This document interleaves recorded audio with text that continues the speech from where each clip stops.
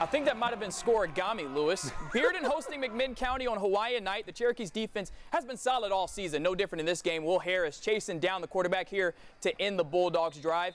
Now on offense, quarterback Jaden Miller, he's going to call his own number, keep the ball here, finds his way into the end zone for the touchdown. McMinn County up 28-0 at that point, and there are the fans right there. Later in the third quarter, the handoff goes to Jalen Hunt, who weaves his way through the Bearden defense and gets into the end zone for another Cherokees touchdown. McMinn County wins 42-0. It's their third shutout win of the year. Woof.